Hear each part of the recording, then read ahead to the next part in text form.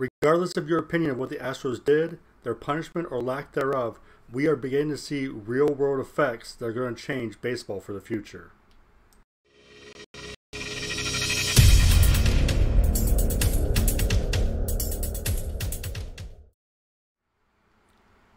Hey guys, it's Josh, the 980 Know-It-All, coming to you today to talk about some things that I've been seeing around baseball.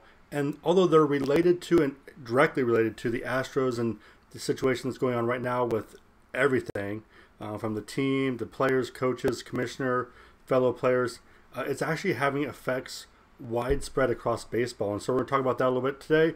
Before we do, don't forget, subscribe to the channel. It's free to do. All you got to do is click the subscribe button, which is right down below the video, or at the end of the video, I'll have my logo. It will be, I think, up here, and you just click on that, and it'll let you subscribe as well. So it's free, let you know when videos come out. Try and do them every day. Got a lot of great interviews coming out, and spring training baseball actually starts today, and that is, I'm loving it. I'm loving the fact we're having real games starting. It's not just pitchers and catchers reporting, it's a real thing. I'm pumped for that. Guys, if you notice behind me, got a little bit different setup up here. My wife told me she was tired of seeing my hats all over the place, so I started throwing some of them up in a little triangle up there. Obviously I got this one on, I got more here, I've got more somewhere else, I don't even know where they're at. I don't have as big a collection as some people, but I've still got hats. I collect hats. And just so you know, if you are a college team, summer wetbat team, or even just a maybe a travel team during the summer, and you want to send me a hat, I'm a size large. Just message me, 980knowitall@gmail.com. I'll give you my address. I do accept bribes. I'm perfectly okay with that. Yeah, send me some hats. Shirts work too. So guys, let's jump right into this. And oh my gosh, I've been sitting here breaking down in my head things that are going on and how they're affecting baseball.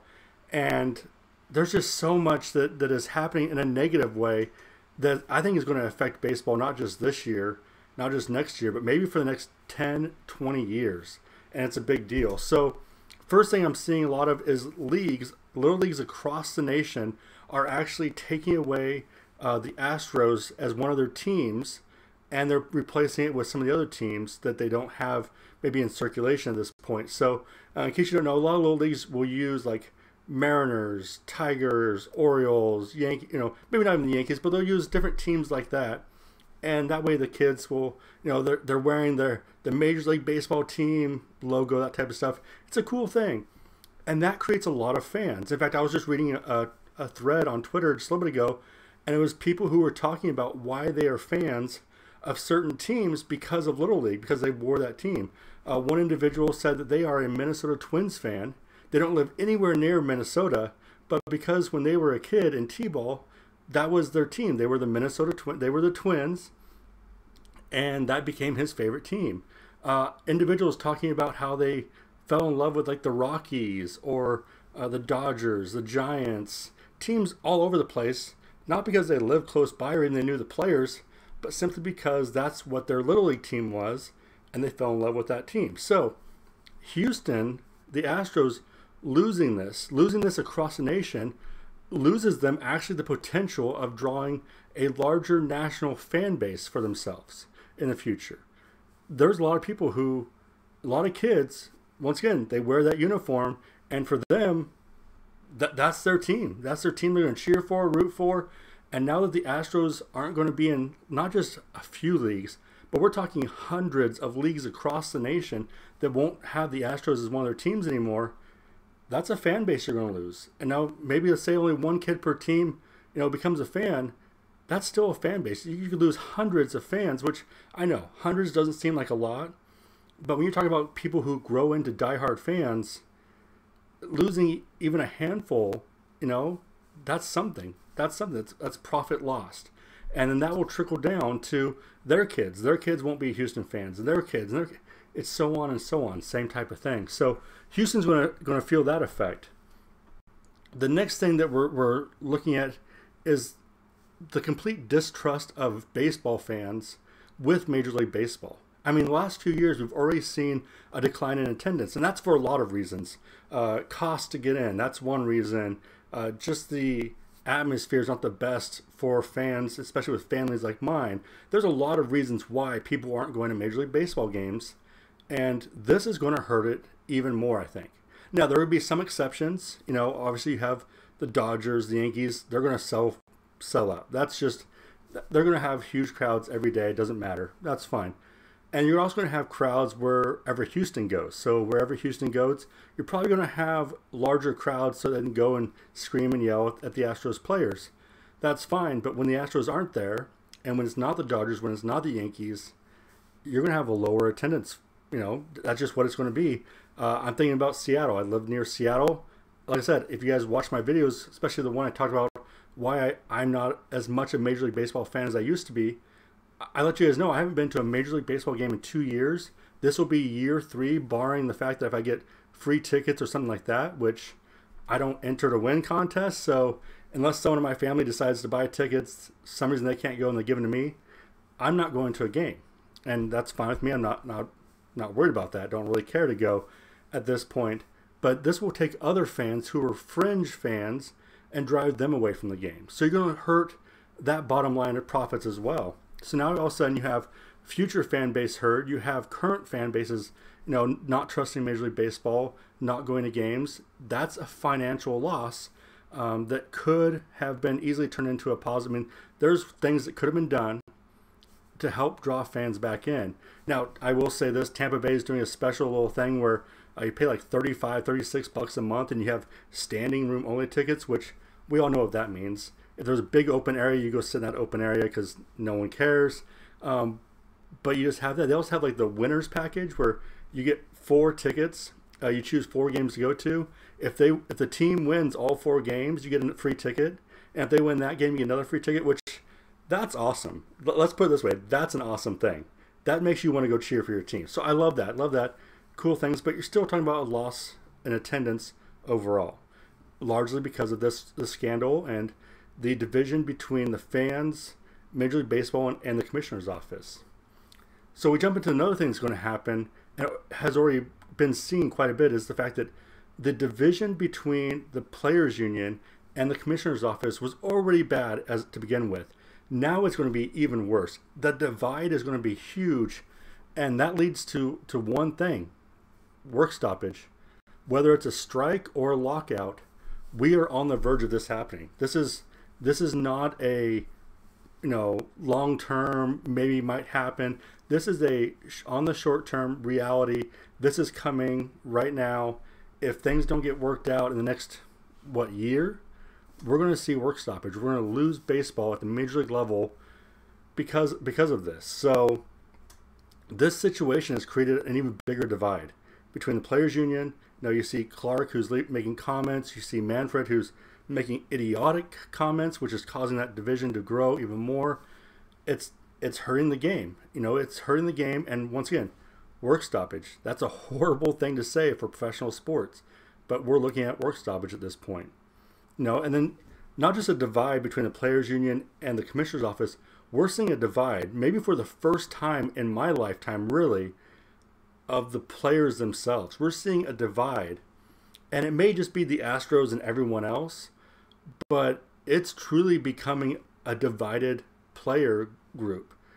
And the honesty and the candor that's been coming out lately has been pretty strong.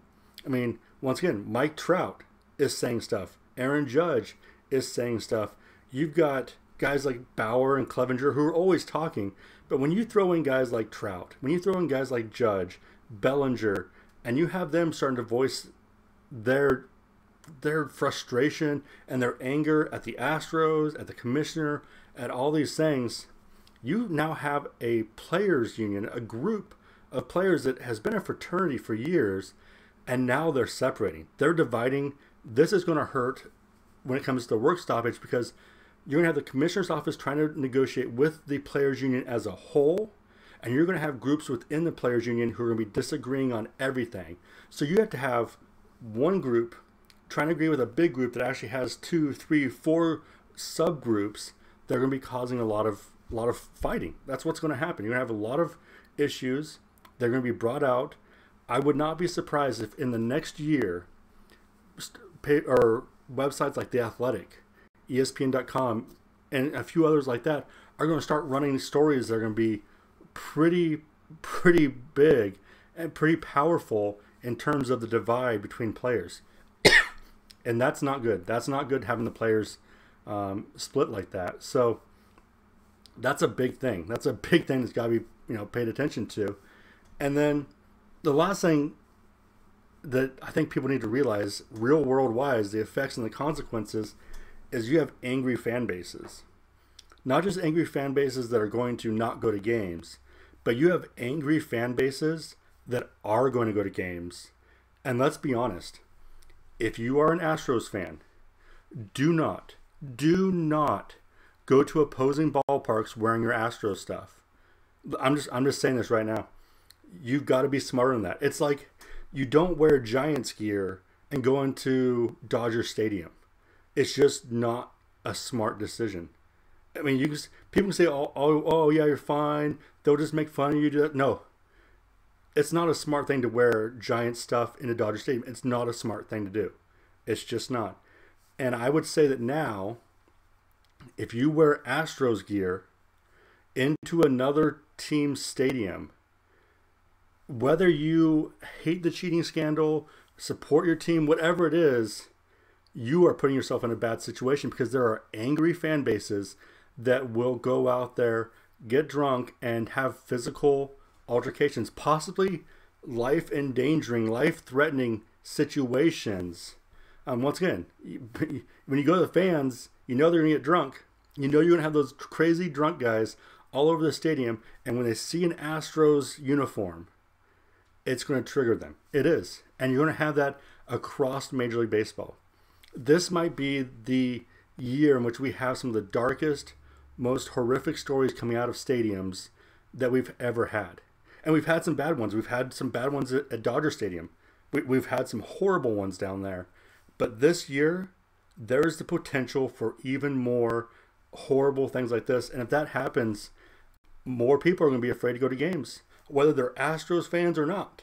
There's still going to be that fear of going to a game puts your family and yourself at risk. It's a sad but honest truth that's what we're looking at right now. Is we're looking at a situation where, because of what's going on, because of the separation between fans, commissioner, players, and the commissioner, players within themselves, there is this anger, this frustration, this distrust that's coming out, and it's hurting the game of baseball, and it's going to hurt it for a long time.